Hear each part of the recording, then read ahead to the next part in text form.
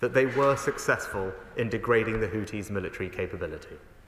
Last night, we hit 2 military sites just north of Sanaa, each containing multiple specific targets which the Houthis used to support their attacks on shipping. And Mr. Speaker, I want to be very clear. We are not seeking a confrontation.